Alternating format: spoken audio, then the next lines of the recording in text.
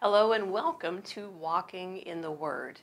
Today we're going to continue our series on spiritual mentoring, taking the lives of Judah and Benjamin, who were brothers, as an example to apply principles of mentoring that even work for us today.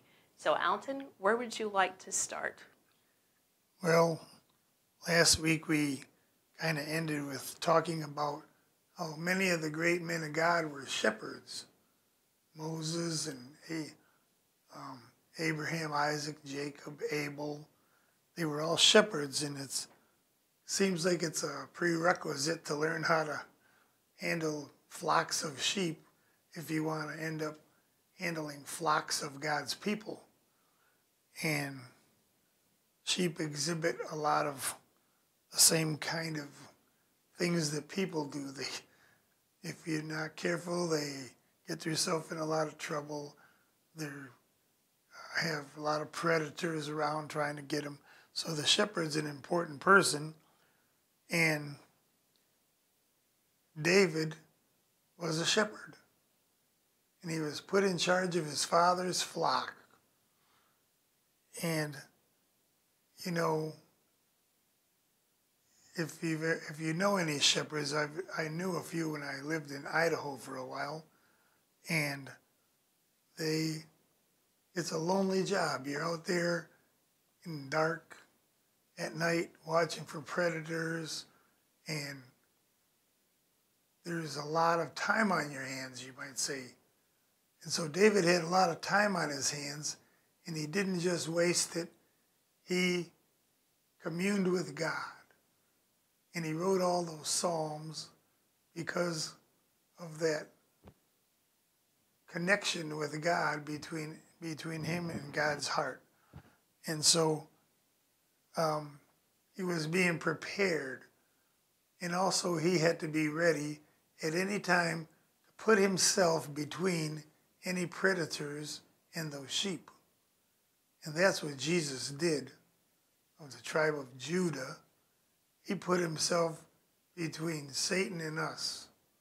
And he took the hit that we had coming to us and took all that punishment and everything that you saw in that movie, The Passion, that happened to Jesus. You and I had that coming to us. That was, when you talk about God's wrath, he already has exhibited his wrath on Jesus. All we have to do is appropriate that and come under it. And so he was the substitute for us. So now when we talk about David learning all these aspects of being a shepherd, you know, it says in Hebrews 5:8 that Jesus learned obedience through the things that he suffered. And that word suffered, you know, we always think it's always a painful thing.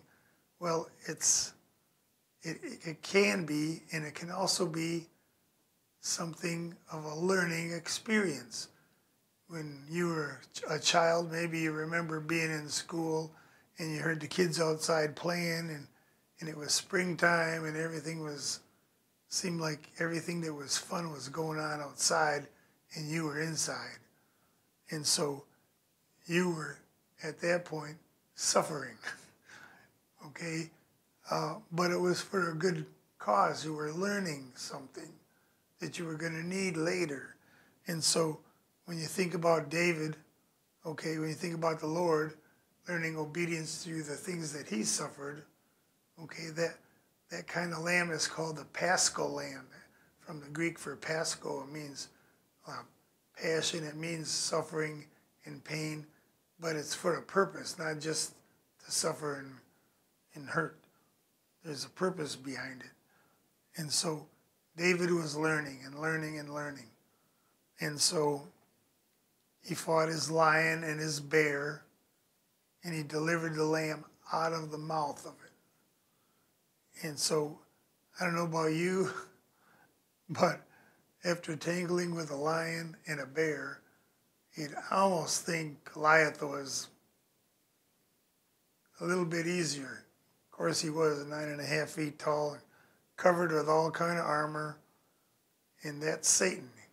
He always wants to make himself seem bigger to you than he is, and he always comes to you over ready, you might say. He has all this armor when he doesn't even, he comes to a little David, and he has all this stuff on. You'd say he was over prepared, but Satan knows that God is way more powerful than he is, and he always comes trying to overplay his hand. You know, he'll heat up the oven 7 times hotter when once will do the job, you know, and he'll come with all this pounds and pounds of armor, but none of that matters to God. He can walk right through any of that. And so, you know, when Saul, who was the king, he's the one who should have been out there fighting him. But he didn't have anything backing him up except his armor. And he tried to let David have that armor. And David said, I haven't tried that. I know what I can do when God is with me. But this armor, if it was working, you'd be out there with it on. And you don't seem to have much confidence in the old way of doing things and in the way people have decided was a good way to do things. This armor is not good enough, so he took it off. And we find out that when it comes to a battle, when God is in on it, size doesn't matter, experience doesn't matter. They said he's been a warrior since his youth, and you are just a youth, okay? And he had tremendous sword and spear and everything. And I kind of got a chuckle one day when it occurred to me, we always have this saying, don't bring a knife to a gunfight. And that's what Goliath did, because what David had was tantamount to having a firearm. His arm was on fire. And he slung that stone and then used Goliath's own sword to kill him with. And so it was faith that was going to do this. But Saul didn't have that yet. He did not. He wouldn't even listen to God when he asked him to do a simple thing. And so that shows a lack of faith, because the word faith and obedience in the Greek and in the Hebrew is the same word. Okay, if you don't obey, it means you don't have faith. That word means you're persuaded. So if you're persuaded that God's way is the way to go, then you'll obey him and do what he asks you to do. But if you don't have that faith, if you're not persuaded, then you'll disobey because you don't want to lose, okay? David also made a statement. He called Goliath this uncircumcised Philistine, okay? What he was saying was circumcision was the covenant God gave Abraham. David had a covenant with God. Goliath had no covenant with God. So he already had one strike against him before he ever came together in actual battle. Okay? The first battle you have to understand, when Jesus died on the cross, he faced down Satan and defeated him, exposed him for what he was, and in so doing, that's how he beat him. Okay? So this first battle between Israel and the Philistines was a one-on-one. It was just David and Goliath. And so it's amazing because David wasn't cowering or hoping that he get a lucky shot in or something. He ran toward Goliath. And he prophesied. Okay, Goliath was trash talking, but David was prophesying, this day I'm going to give you over to the fowls of the air. And then the next verse says, and it came to pass. That means it was a prophecy, and it came to pass. And so, you know, when David first came, he said, fear not, ye men of Israel. I'll go fight them. That word for men there is Adam, the red earthy man. Okay, the man that doesn't recognize God, thinks he's got it all figured out, and is going to do it on his own. And all of a sudden you're faced with a Goliath and you don't know what to do about it. And so David knew what to do about it. He already had been there and done that, got the t-shirt. And so he goes and fights Goliath, cuts his head off. The Philistines see their champion is dead, and what do? They flee. David takes off after him, expecting these men of Israel to follow him. And they did. And all of a sudden, you see a change. When Jesus died on the cross, he was the last Adam. Nobody has to be an Adam anymore. All you have to do is come under what he's provided for us. And so it says the men of high degree, rose up. Okay? That's the same kind of word as you see, arise, shine, for thy light has come. They rose up. It's a resurrection word. And they rose up and they pursued after the rest of the Philistines. Because when Jesus died on the cross, there's still a lot more stuff has to be taken care of. Sin has to be taken out of us. And all of it, the minions of Satan have to be dealt with. So this next battle was a corporate battle. And now we're in a place where there's a body of Christ fighting against the host of darkness. And don't worry, read the back of the book, we win. But it was funny because, you know, Israel needed to learn who their God was. And David said, before he even fought Goliath, he said, and all this assembly shall know that the Lord saveth not with sword and spear, for the battle is the Lord's, and he will give you into our hands. So talk's cheap, but he produced. And so now they understood. It was an experiential knowledge now, not just something, a nice testimony or something. They saw it for themselves. And so the men went from being Adams to Ish. The plural is Anashim. So they went from being Adamic nature to low earthly men to men of high degree, just like that. And they chased the Philistines all the way to Ekron, which was one of their major 5 cities of the Philistines. And it means uprooting, obliterating, annihilating. Okay, so they chased them all the way to that. And then it says that they returned. The children of Israel returned. That word, children, is the word Benjamin. They came back as sons. Okay, they just got a big promotion just because of what David did and then them following him. And so we understand now that when people are, when the Lord died on the cross, he opened up a floodgate for us of possibility. Now we can fight sin, we can get rid of sin, and we can become sons. Those that received him, he gave the power or the exousia to become the sons of God. And isn't that wonderful?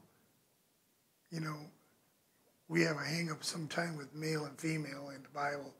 When he says man, he means everybody. When he says sons, he means everybody. So they're not trying to eliminate the ladies. In fact, we're making sure you understand that you're up there with the men. There's neither male nor female, right? In Christ. So get yourself in Christ. Now I'm going to have my beautiful wife continue in this. I'd like to pick up with 1 Samuel chapter 18 and verse 1 and focus mainly on the brotherly relationship that developed between Jonathan and David. Keeping in mind, again, Jonathan is a Benjamite. David is from the tribe of Judah. So 1 Samuel 18:1, this event happens right after David had killed the Goliath. He came in to Saul's tent, David did, with Goliath's head in his hand. So verse 1 says, "And it happened when David had finished speaking to Saul, that the soul of Jonathan was joined," and the King James Version says knit, which means by definition tied mentally in a league. So he was knit, he was joined in agreement and one heart and soul with David. Jonathan loved David as a brother, as he loved his own soul. And Jonathan and David made a covenant, and that word actually has the same meaning as knit. It means to form a league. Made a covenant with David because he loved him as his own soul. And so we have peers, one from Benjamin, one from Judah, who are mentally making an agreement or a league or a covenant. And in so doing, Jonathan gave him 3 covenant gifts. He gave David his robe, his weapons, and his girdle. And so you may think, well, that's nice. What does that mean? In doing some research, there's some very, very important, significant things that those 3 covenant gifts represent. So I want to explain them to you. The robe, the definition for robe means cloak or mantle. So think about that. We know what a mantle is in the body of Christ. It's a position. And so in this case, it was a royal robe. Jonathan was the prince. So his robe represented a position of royalty that he gave David. He also gave him his garment. His garment, you could say he gave him the shirt off of his back. But it's even deeper than that. Again, remember Jonathan's position in the kingdom. He was both the son of the king, he was a prince, which means he was the rightful heir. And also, he was a military man. He served as a warrior in the army of Israel. And so this word garment represented his military uniform. Not just the uniform or the garments of war, but also the honors, the medals of victory would have been a part of, attached to, somehow displayed on this garment. The Hebrew definition of the word garment sheds a little light. It means his height, his stature, or his measure. It also can mean his judgment, his ability to judge. So there's a whole lot more involved in this garment and in this royal robe than what may meet the eye. So in doing what he did, in stripping off his royal robe, look at the significance of this. He was the one recognized by all, Jonathan was, of being the heir to the throne. When he took his robe off and he placed it on another man, think of the significance of that. Symbolically, he was saying, David, I see that you are the one that's the rightful heir. I'm giving you my royal robe. He took his garments of war, his uniform off. He gave it to David. I'm handing you my victories. I'm handing you my honors that I have won. He gave him his weapons. He gave him his garments and his weapons. The sword that he gave him, if we look in 1 Samuel 13, it's explained that in Israel, because they were under the thumb of the Philistines, in Israel there were only 2 swords. The Philistines would not allow blacksmiths in the land of Israel because they didn't want them forging weapons against them and overcoming them. And so there were only 2 swords in the land. One belonged to Saul, one belonged to Jonathan.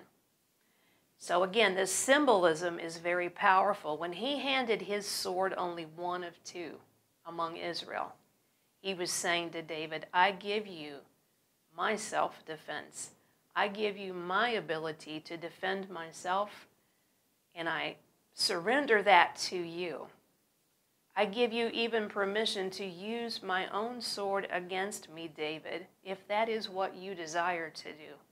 And so that was an act of submission, tremendous act of submission by a man of war. If you look in 2 Samuel 1, you see the significance of Jonathan's bow. It said that Jonathan's bow didn't retreat in battle. In fact, he was a man who was renowned with a bow. So not only did Jonathan give him his valued sword, only one of 2 in the land of Israel, he surrendered his bow, his prized weapon of war, to David. And in doing this, in all of these things, so far you see that he is literally handing over the kingdom to David, him being the rightful one to be the heir of the throne next. He's handing that over to David.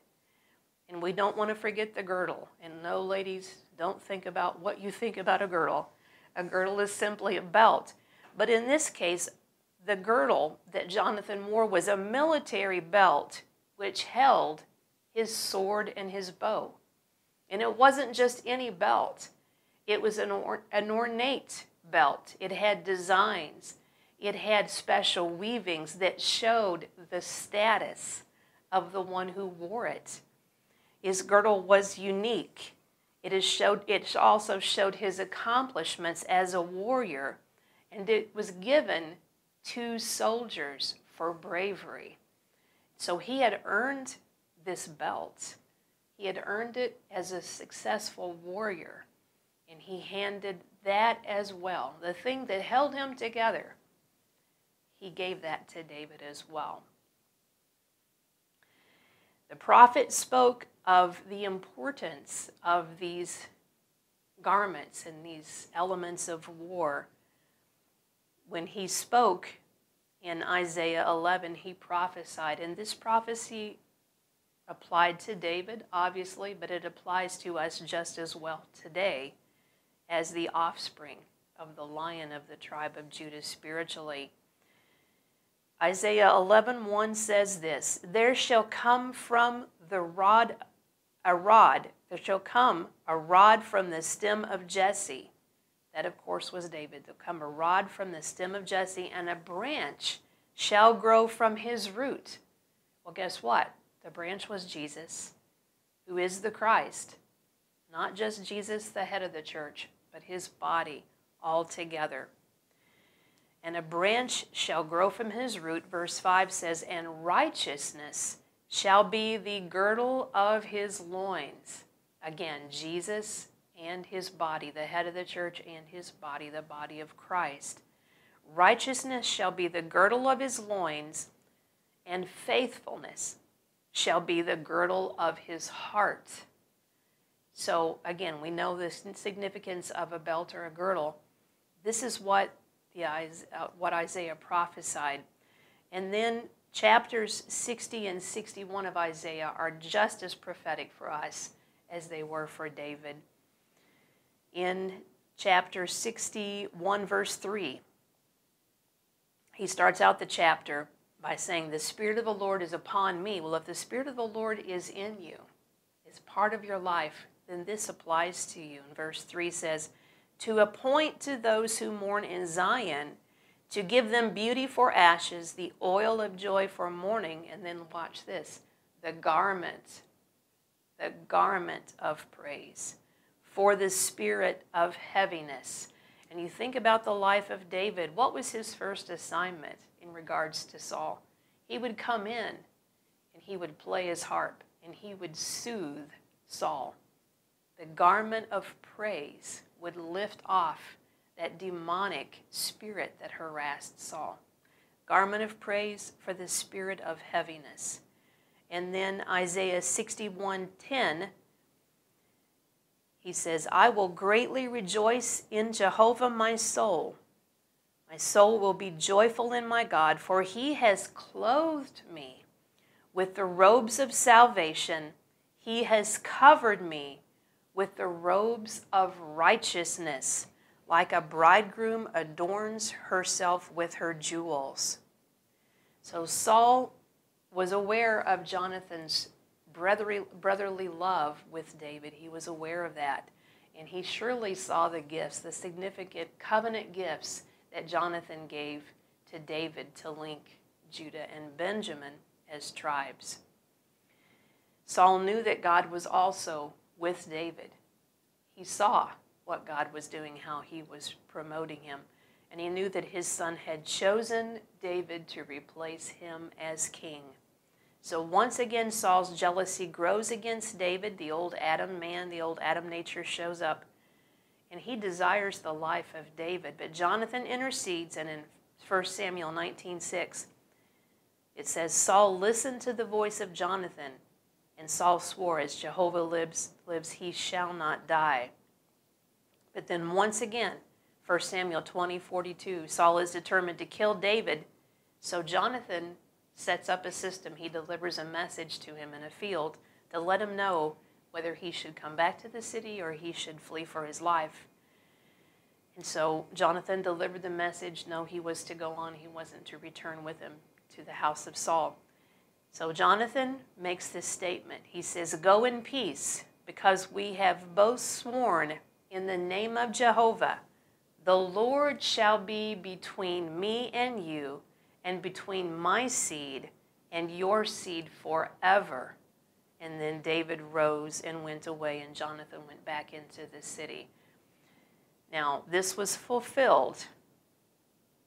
David made good on this promise. This was fulfilled because after Saul and Jonathan fell in battle, David became king.